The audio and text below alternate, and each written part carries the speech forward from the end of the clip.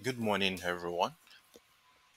A quick scenario we're having on AUDUSD, and if you remember during the course of last week trading session, I shared a perspective into the expectation of a bullish momentum that is unfolding during the course of last week trading session, and it appears price has actually begun to evolve into that momentum that we are looking for.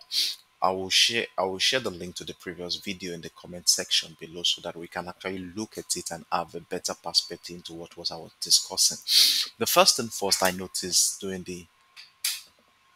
the last week trading session was that we had a strong key level at 0.74250, and the first one happened at the beginning of the month of March here, where we had a sharp rejection of that level, and which was later followed at the middle, somewhere around the middle of the month, with a significant breakout, which saw price move almost I think to 50 to 200 pips thereabout, and price has actually doing a retracement into that same level, though it broke that level and shared a confluence with the trend line, the bullish trend line we identified on the daily time frame.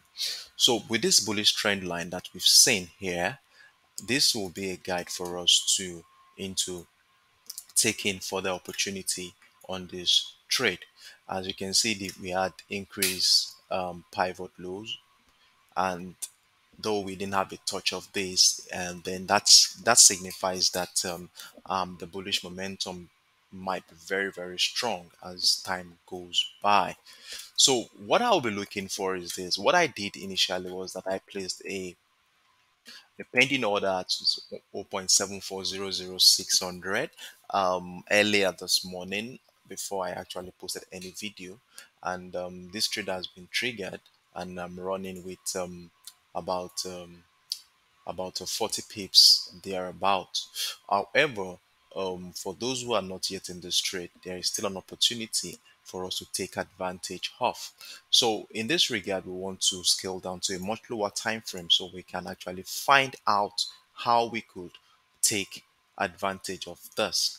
But before we do, we want to notice that there is a level here at 0.73650 thereabout, where we've been having significant rejection by buyers, which actually gives that area a much more um, comfortable area for buyers to take advantage of, as you can see. And now we are right at that area, and because of this consistent pressure from this 0.74 area, I identified a demand zone on that area, which will look something like this. So in this regard, the new demand zone for bullish momentum is going to be around this area. So if we move down to a much lower time frame, that is the 1 hour time frame, we want to look for structures that support our bullish momentum. Now, with this demand level identified, we can clearly see a reversal structure around this area, which actually supported that breakout of structure with let me give this a orange color so that it's could we could okay, good. So we had a key level around this area, that's 0.73900, which is also a very strong psychological level. So let me give this a purple so that we're different from okay. So we have a strong psychological level around here, and with that level, with that level there, um, breakout of structure happened earlier this morning, and this was a signal for a trend continuation to the upside. So with this signal, we want to look for confirmations in the form of a retracement into that key level, somewhere into that key level before price actually move to the upside.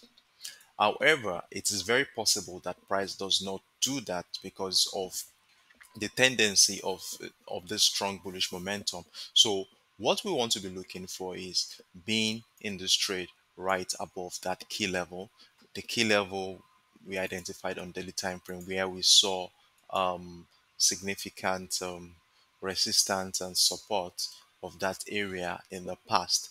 So somewhere around above this key level could be a good area for us to take advantage of this trade. And